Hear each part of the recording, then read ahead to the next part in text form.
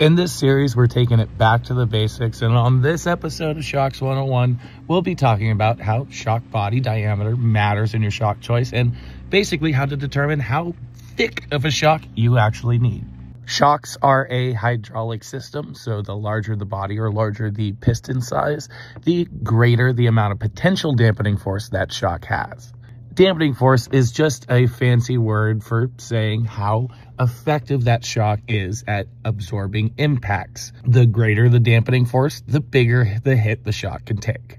In a perfect world, you want to run the largest diameter shock you can run so that it can provide more than adequate support without being tuned super stiff, which basically ensures you have great small bump compliance, but the big bump support you were hoping for.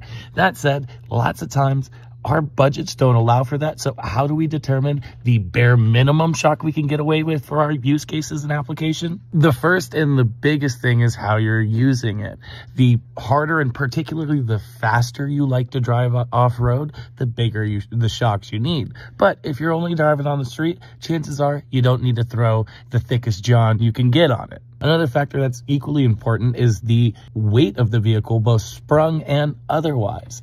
The heavier your rig is, the bigger the shock you're probably going to want to run, as if your shocks are too small, they're going to have to be tuned pretty stiff to be able to give you any sort of support.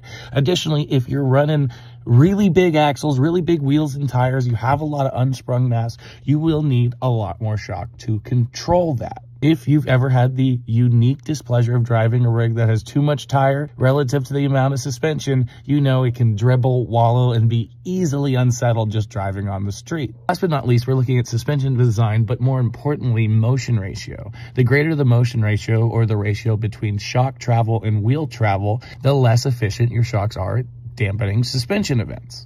So a solid axle rig might be able to get away with a slightly smaller shock than something with IFS, even if weights are the same.